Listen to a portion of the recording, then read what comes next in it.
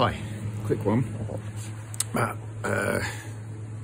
Pulling in loops and how I mark the cables to not lose track, because as I don't know why, as an electrician going into fire alarms, the psychology of ins and outs became like some kind of mental tongue twister. That, like, for instance, okay, the job I'm on, this is allegory or whatever, simile. One of the chaps we have to report to, his name is Dave. My brain thinks his name is Steve.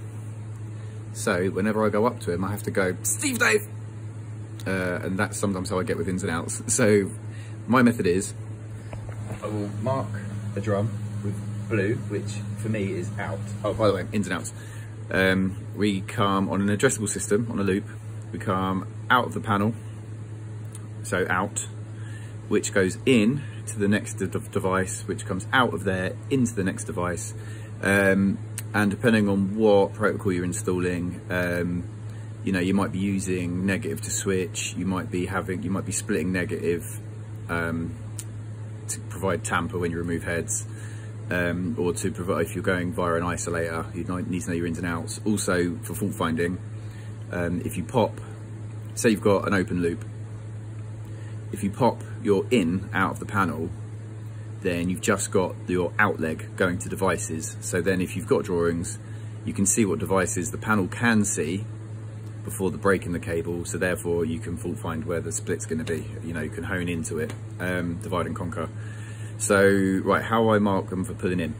So I'll mark a drum, blue, for instance. If I've got two on the go, I'll have a blue one and a brown one. But then the other end of that cable, I will mark brown. I will mark it the opposite colour. Reason being is that if I'm going out of a device location, so the device would be, so I've already wired out of the panel and I've wired in.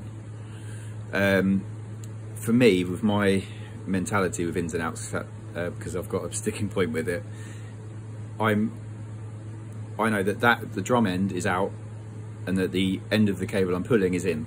So when I come to cut the drum, I know that I'm cutting it the colour of the drum, but it helps me psychologically keep track of my ins and outs. Hopefully that is helpful advice.